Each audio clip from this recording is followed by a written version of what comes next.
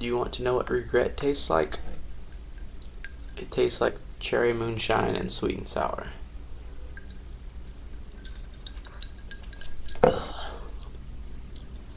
Something's sour and it's not just the sweet and sour.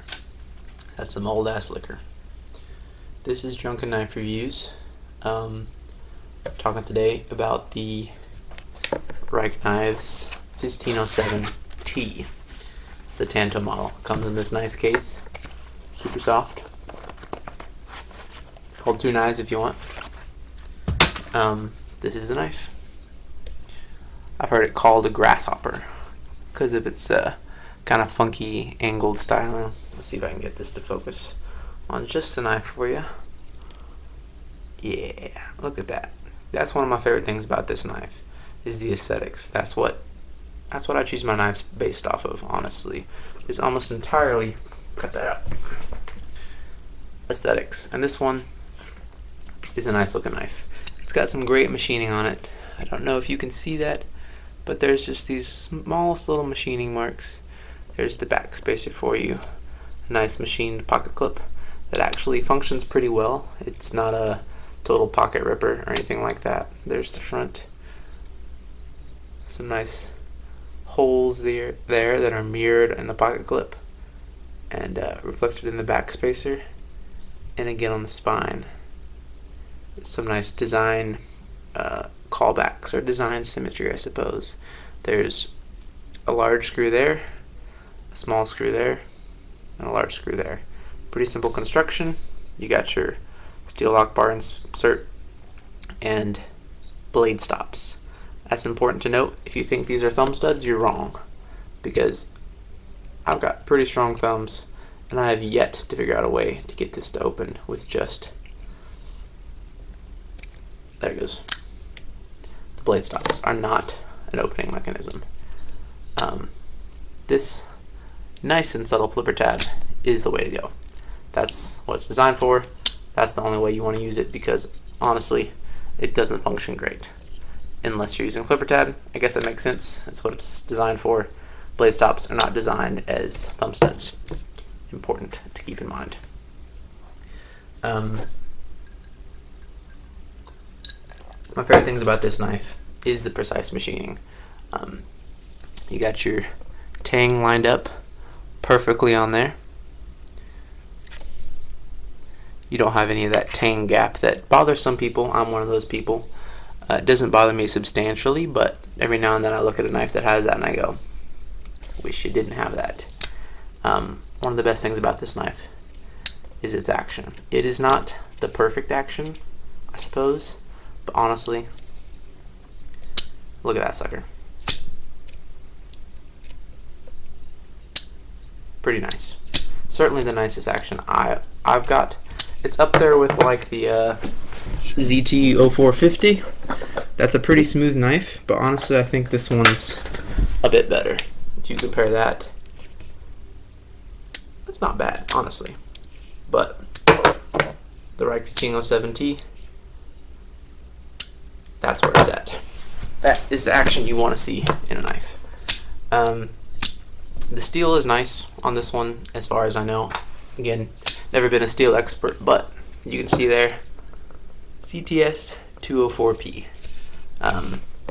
Kind of a super steel from my knowledge, which is again limited, but it's kind of cool to have exotic steels as options out there. And nice thing, like I might have mentioned before, got a nice solid and subtle, more importantly, flipper tab there. It's not this glaring finger sticking out the back of your knife. It's just enough for what you need to deploy that knife. This knife runs on ceramic bearings. It has a metal ball detent. I believe it's metal. I don't think it's ceramic. But the bearings definitely are ceramic. Really smooth action. One of my nitpicky things, one of my more break side of the make or break, is the detent is a little bit far from the lock bar face for my taste. There are some occasions where you get it off the lock bar and it just hits the detent. Let's see if I can make it happen. Let's see. And then you're sort of there stuck there shaking the knife because it's got to overcome that detent. and when the detent's a little closer to the lock bar, it's less of a problem. It's not a huge problem, small issue, but it does bother me a little bit. The lanyard hole, I think, is kind of decent on this knife. I'm not a lanyard guy, so I prefer knives not to have lanyard holes on them at all. I think it's a pointless thing for me, but obviously you gotta have it for people who do want it. But the lanyard hole is there. It comes out through a little cutout in the back spacer there. Let me show you the inside of this knife if I can. Well, there's your lockup. Pretty early lockup. I'm not sure exactly how I feel about early lockup, but as far as that's bad.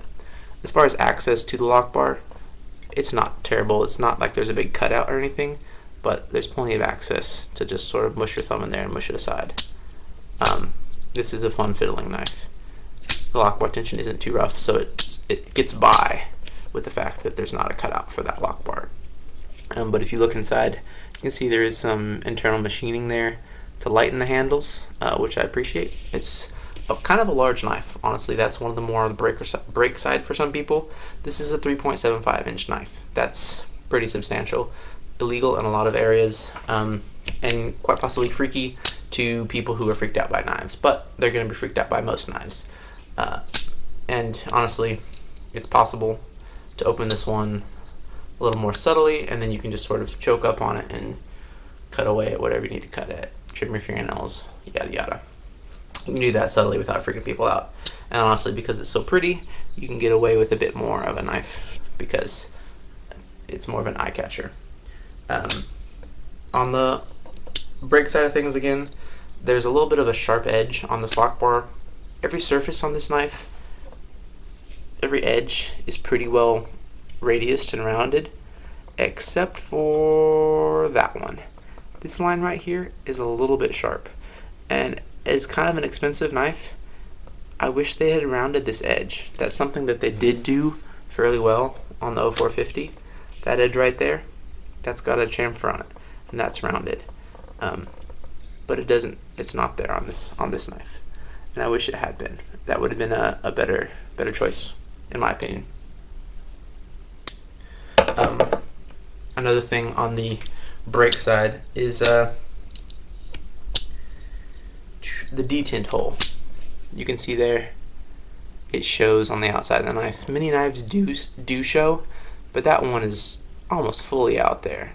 And I get that there's a lot of elements that go into a knife, but honestly, I just wish that wasn't poking out there. It's a little bit ugly, and I don't want it collecting junk and lint because it's exposed, or apple juice or whatever you're cutting. A little bit on the break side is this might look like a finger choil. It's not. Don't use it as a finger choil. This knife feels good ergonomically in this grip, but if you try to choke up, all of a sudden it becomes super awkward, and your fingers like really close to the edge there. This is not a finger choil. Don't use it as one, and that's part of the make or break. Is this big knife can be a little bit unwieldy, just because it's super long.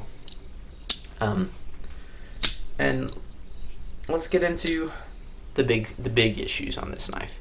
I like this knife. This is a good knife in my opinion, but there were some super bad things when I first got this.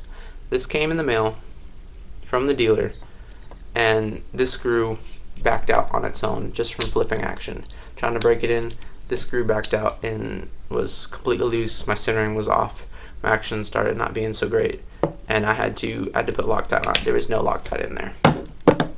So I opened up the knife to get a little more familiar with the internals, and there was rust on the inside, and there's these steel, I guess, races that the bearings ride on inside of the knife, and they had been rusted. I don't know how that happened.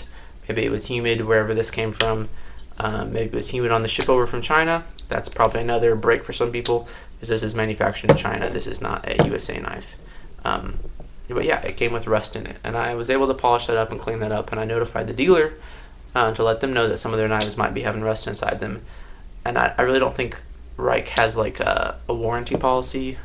As far as I'm aware, there's maybe one guy that you can sort of contact for warranty issues, but being a Chinese knife company, there's less access to warranty service if you need it. So that might be a break for some people. And probably the biggest thing for a lot of people is this isn't a cheap knife. There's a lot of machining that goes into this, and it's got fancy materials, titanium and CTS 204P. But this is a $350 knife. That's the most expensive knife I've ever bought. It probably will remain the most expensive knife I ever buy for quite some time, because honestly, I'm not rolling in the dough currently, and I like it a lot. But for a $350 knife, it should have come with Loctite in the pivot screw. It should have come with oil on the bearings to prevent rust. And honestly, I think it probably should have been rounded just a little bit on that edge. Those are my big complaints, but honestly, the knife sort of redeems itself for me because of those aesthetics and that action. I'm willing to put up with that stuff because I was able to correct it. If I hadn't been able to, I would have returned it, but I was able to polish those washers and check up on again a couple months later. There has been no rust returning. This has become a solid knife, but when it was shipped to me, there were some pretty major issues. I hope they're recovered now, but that's something to watch out for if you do order it. So that's it. Thank you.